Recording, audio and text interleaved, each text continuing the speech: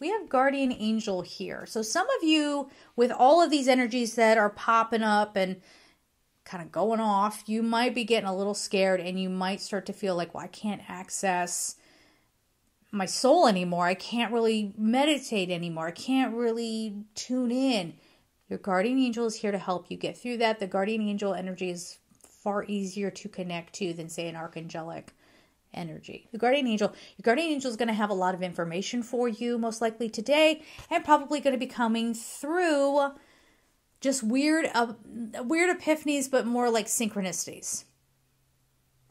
Now, if you want to know about repeating numbers, I was one of the first, there's a reason why I'm telling you this, because it's funny, not because I'm trying to brag. I was one of the first people, okay, to make a video on the good YouTube about angelic numbers, repeating angelic numbers. Now, there's Joanna Scribe. I believe that's the name. She's been out there for forever, has the most comprehensive, beautiful list of angel numbers I've ever seen in my life. But as far as like a quick little video, and it is the worst video I have, but it's the one that has the most views, of course. It's on the front part of my channel. Go check it out. It's funny.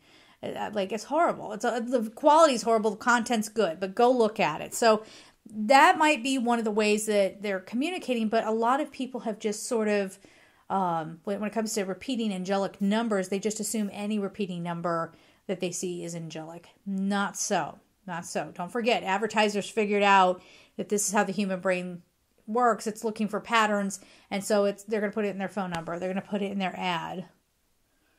Someone got it tattooed on them because they're like, if it's on me forever, then I always have it with me. No, that's not how that works. That is not how that works. Just because you tattoo it on you doesn't mean that the angel's always with you. That was a choice you made. I know, y'all don't think about this stuff, do ya? I mean, that's a whole other discussion.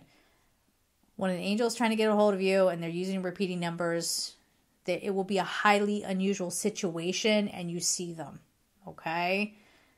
Again, that's a big discussion. But your guardian angel's here with you. If you're having a rough day, contact just ask your guardian angel to come in and be with you. If you're having just a normal day, keep watch. Something's coming in for you. So we're going to leave it there. I'm sending you all so much love and take care.